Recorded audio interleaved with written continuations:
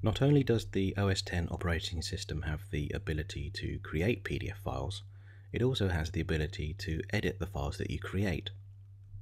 As you can see here on my desktop, I have two PDF documents. When I load one of the documents, it automatically displays the file in a program called Preview. To make editing this document easier, I'm going to click on Thumbnails.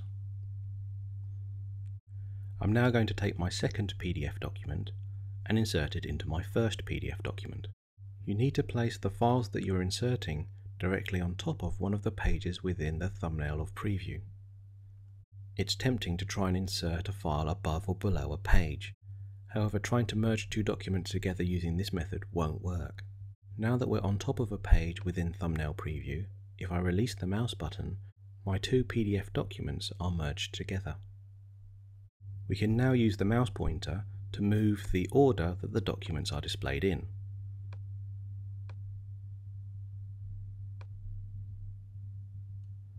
When we're happy with the order of the pages within the PDF file we've created, we simply click the Close button to save the PDF file.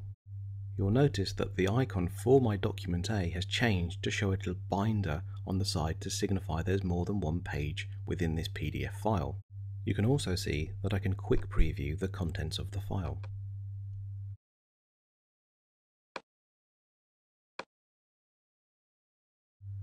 Finally, if I wish to delete a page within my PDF document, I simply click on Thumbnails again, highlight the page that I wish to delete, and then press the Delete key on the keyboard.